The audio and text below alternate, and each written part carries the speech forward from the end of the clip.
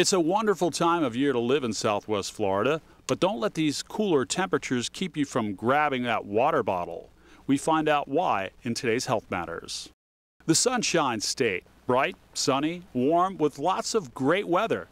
That all comes with a greater risk of kidney stones. The most common type of stone, which is calcium oxalate, is the one that we see typically related to inadequate hydration. Dr. Omar Benetiz advises all patients, especially those who live in Florida, to stay hydrated. We have a lot of insensible water losses in our vapor, on our breathing, when we breathe, through our skin, and we have a lot of people working outside in the sun. So there's a relative state of dehydration, and so if you're prone to form stones, certainly if you're in this area, you most likely will have one. Not taking in enough water causes calcium and other minerals to crystallize in the body, which then forms stones. A lot of patients will like to think that they should have less calcium because they had a calcium oxalate stone.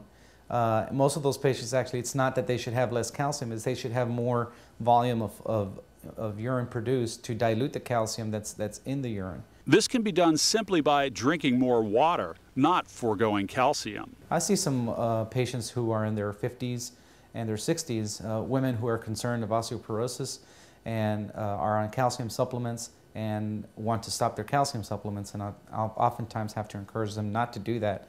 It's not that what's causing your problem, it's this over here that you need to focus on. As the name suggests, kidney stones form in the kidney, and if they stay there, they usually aren't painful. It's when they travel out of the kidney that can cause extreme pain in the abdomen or side, even nausea and vomiting, with pain so sharp that many people end up in the emergency room. Reporting for Lee Memorial Health System, I'm John Bafar. Those who form kidney stones have a 50% chance of forming another stone in the next 10 years.